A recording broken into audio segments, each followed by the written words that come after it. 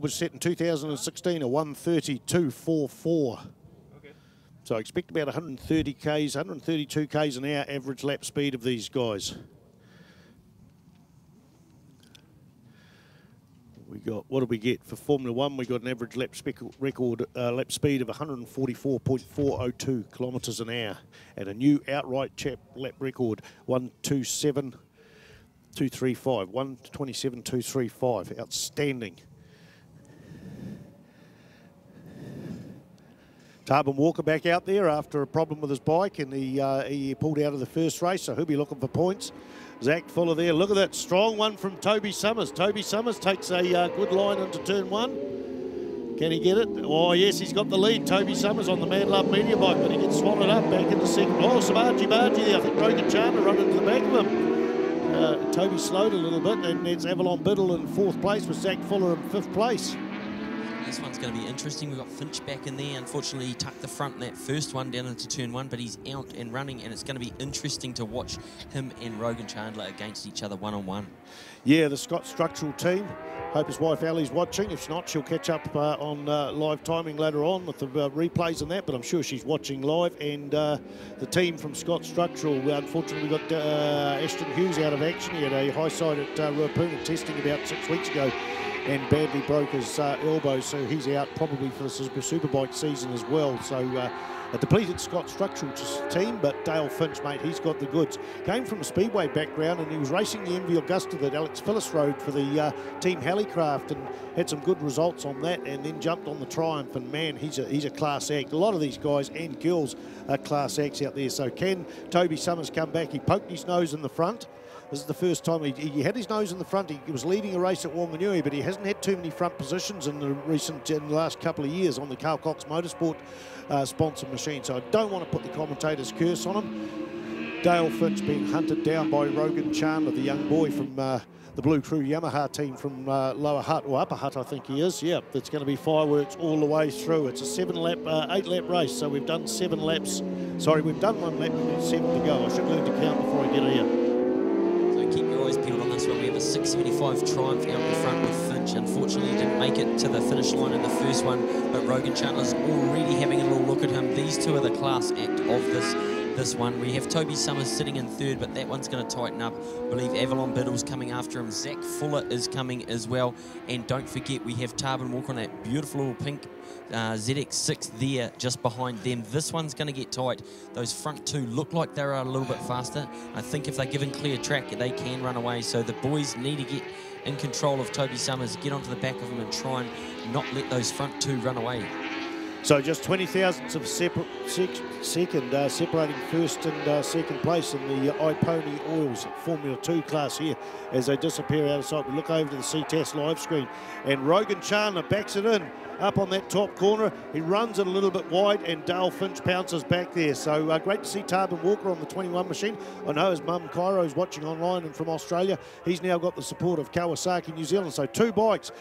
Ding-dong it out for the lead, 2 bikes for third and fourth place. So change of position there. Is that going to be an overshoot? I don't think so. So Rogan Chandler's back in the front, and Dale Finch is back to second place. Number 22, the Carl Cox Sport Mad Love Media sponsored rider of Toby Summers there in third spot. And in fourth place, we've got Avalon Biddle. Fifth is Zach Fuller. 6 is 21, and that is Taupo Walker.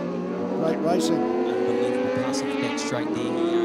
Yamaha singing down the back straight, did him on brakes, Finchy down into the little flip-flop there, and Rogan is looking like he is the man to beat. This is the good little warm-up, the Suzuki Series for the New Zealand NZSBK, which is coming up, and these two are my picks for the front two. It's we've lost Ashton, like you touched on before, unfortunately, with that broken arm, so best wishes to him for a speedy recovery. We are missing you, mate, but it is going to be a little dust-up behind him. We've got 4 bikes there, so the front two are going to clear out in front. We've got Finch and Chandler out in front, already doing a 30.9 there, Rogan Chandler, so showing his class. He's got to be dominant. That's what we've said to him this year. He needs to step up and take over from Richie Dibbin, who's gone on to the 1000. Super exciting rider, but this is his chance to shine really and come through and take out the Supersport title. Indeed, and they do at the Robert Holt Memorial at Wanganui. They've now got a separate trophy for second, for the first of the smaller bikes home. So that's a coveted trophy. The Robert Holt Memorial has been run since he passed away in 1996, and it is the most coveted trophy in New Zealand outside the New Zealand Superbike Championship. So Avalon Biddle's broken away from Toby Summers, and now Toby Summers is under threat from fourth place. He's been threatened by Zach Fuller on the Honda. So what have we got out in the front? We've got a Yamaha, and then we go to a Triumph, and then two Kawasaki's, and then we've got the Honda and another Kawasaki. Where is Dylan Telford? Is he up behind that lot? In fact, there he is, I think, in about 6th or 7th place on the number 20 machine. Indeed, that's a beautiful 675 number 20 machine. Interesting, 675 cc's, the Triumphs and the MV Augustas are 3-cylinder bikes, and the 600s are the 4-cylinder bikes. So that's, we call it Super Sport 600, and that's the difference. Toby Summers pulls away from Zach Fuller as they go into turn 7 here at the Bruce McLaren Motorsport Park for the first round of the Suzuki International Series. Don't forget Manfield next weekend, and you can buy your tickets already. The early bird tickets a little bit cheaper for the 26th of December day, Boxing Day at the Cemetery Circuit for the 70th running of the meeting. Looking up to the top of the circuit where no one can see, and still it is Chandler in command. He's got about 8 bike lengths. The battle is on now, and Tarbin Walker goes up on, I think, no, Zach Fuller. Zach Fuller, the red bike looked like a pink block. He went up on the inside of Toby Summers, so you can see them now down this long straight there. The red bike is in front. Can he hold that on as we see the lead bikes come into that flip-flop there? Dale Finch still hounding Rogan Chandler in the iPony Oils Formula 2 class. 30.8 and 30.8 there, both of them doing identical lap times. So those two, you touched on it before, they can't shake each other. So it might just be a little bit of a case of follow the leader there, but Avi has broken away. Zach's done the move down off the back chute, and he's got past Toby. Tarbin Walker is going to fall back into the hands there of Dylan Telford. That's going to be a good little dust up. Remember, we had the Super Sport B class for the lower spec bikes about 2 seasons ago in the New Zealand Superbike Championships, and these two to a ding-donging out, Dylan Telford and Tarbin Walker. Great to see him. Well-prepared machines.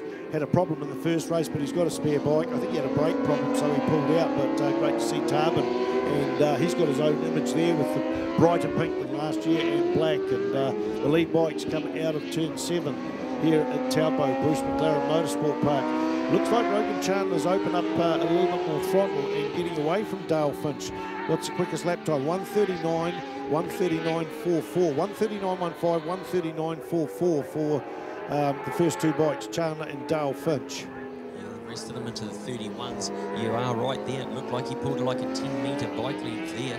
So Finch may have had a little bit of a problem, but Rogan needs to sort of keep the hammer down and keep Finch in check. But these two reminded me a lot of the Shane Richardson, Damon Rees battles that they had down here. Yeah, 138 kilometres an hour, the average speed. So only 6 k's an hour slower than the Superbike average lap speed. So look at this, Dale Finch is coming back on strong. Oh, Zach Fuller goes down there.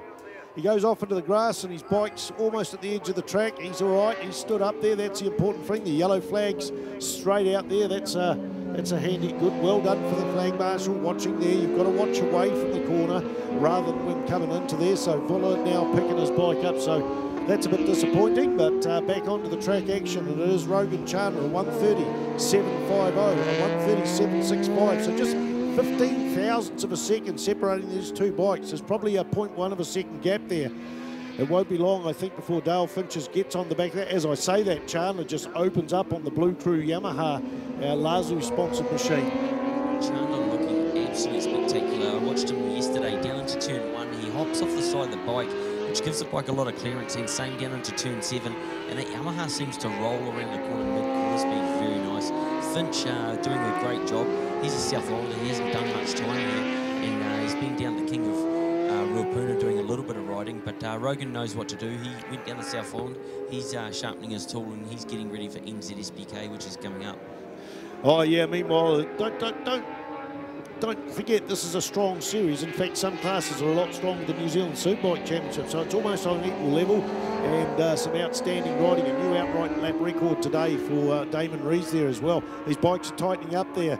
Remember, last lap it was 15 thousandths of a second. Yeah, indeed, the 17 machine, the Scott Structural machine, is closing up there on the lead bike. So waiting for the lap times to come through as they go into turn 1. what have we got there? I'm going to pick that the Dale Finch machine is actually quicker. In fact, he did a 1:34.63, a 1:35.74 for Rogan Chandler. So he's now the fastest man on the track and getting close to the lap record of 1:32.44. But I don't think it's going to be broken today. We're running out of laps, 2 laps to go.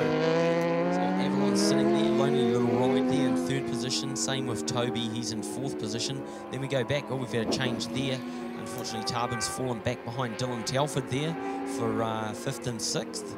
As you say that, he tucks up there in turn 4 and takes that position back. So that's 2, 4, 5th and 6th. So Tarbin Walker lost that position and just dominantly, oh, that's pretty dominant coming out of that turn 5 here at Taupo. But Dylan Telford doesn't give up. He's the man that went to Italy and amazed people over there when he rode the Aprilias over there. So Aprilia Tech, not Aprilia, sorry, MV Augusta. MV Augusta. Did you ride Aprilia? Yeah, you rode Aprilia overseas, yes, sorry.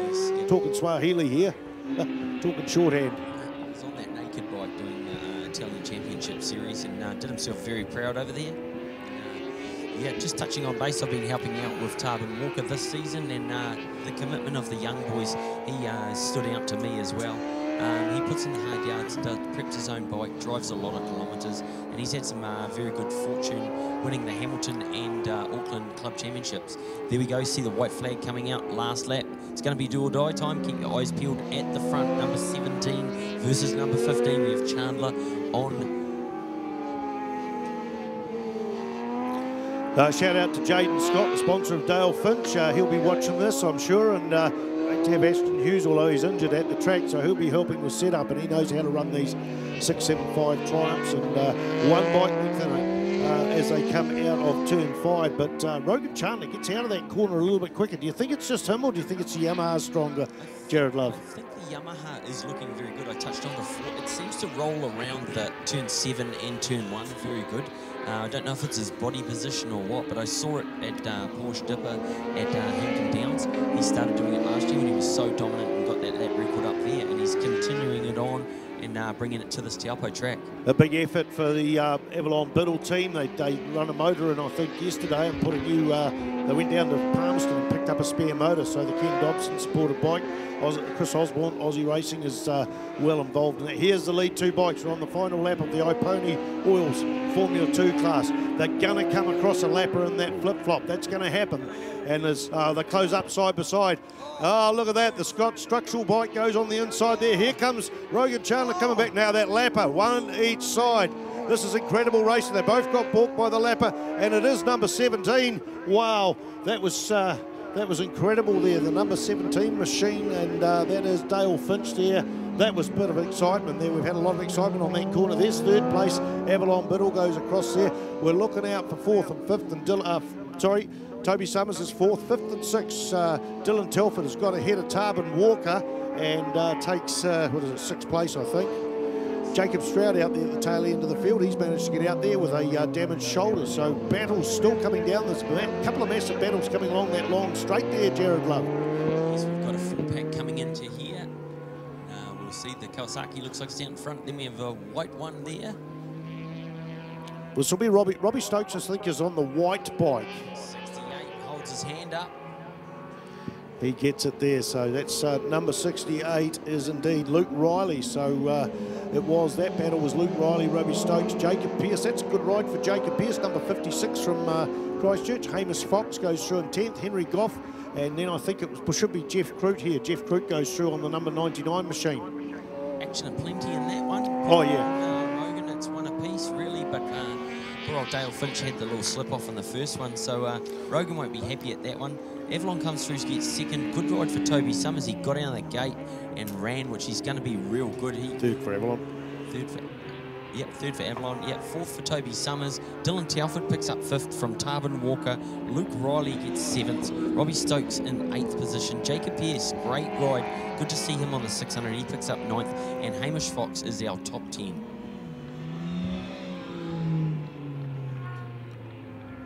Indeed. So all this will be on the line in a couple of days. Oh, yeah. So the gap, 0.197 of a second. The fireworks were on in the coming across the lapper. I was standing there just about biting my fingernails. I know I shouldn't be, but it was quite tight with that lapper. But neither of them got the advantage there. It ran all the way to the line with Dale Finch winning it. So Jaden Scott, I hope you enjoyed that one, and Dale's wife Ellie.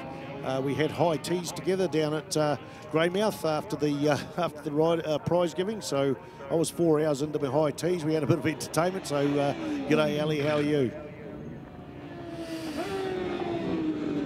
Ipony Oils, 100% motorcycle oils. They've got 2, 4, 6, 8, 10, 12, 14, 16 photos of their products, including chain oil and various oils, two-stroke oil, brake fluid and all that sort of thing, and probably some sort of cleaning products as well. So Ipony Oils, thank you for that.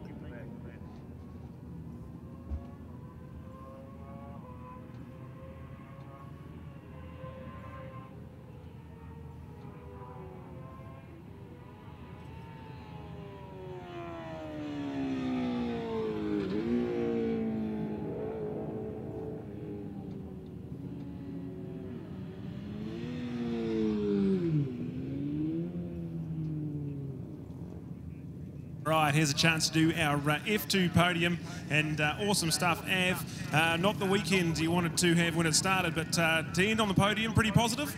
Yeah, I'm super happy. I guess if I had one goal for this weekend, it was to finish both races on the podium, so just scraped by there. I was pretty knackered at the end of the race, I'm not going to lie, so I was relieved to see a bit of a gap on my pit board.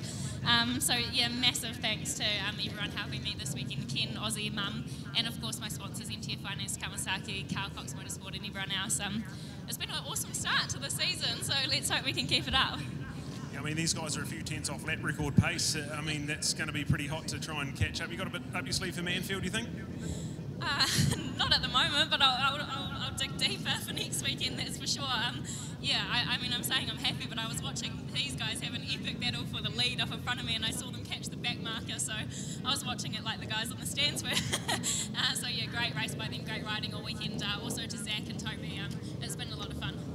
Awesome, well done, Ev. A couple of podiums, and good start to the Suzuki International Series. We go to Rogan, and Rogan, oh, that's going to hurt pretty bad. Pretty positive though, you come in here with a series points win, so it's all pretty positive. Yeah.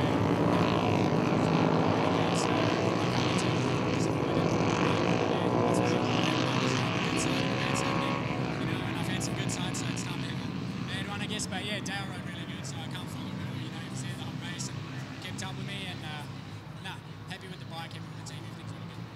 So I mean, you won this title last year.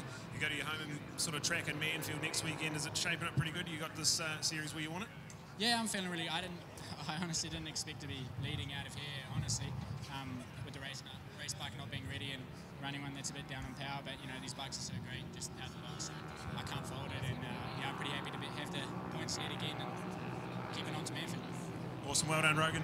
A couple of podium stints today, and he takes the series lead. But Dale, after that miraculous save in turn one, that's got to feel pretty good to end with a win on the weekend. Oh yeah, after race one, it feels good to just go out there and finish on top.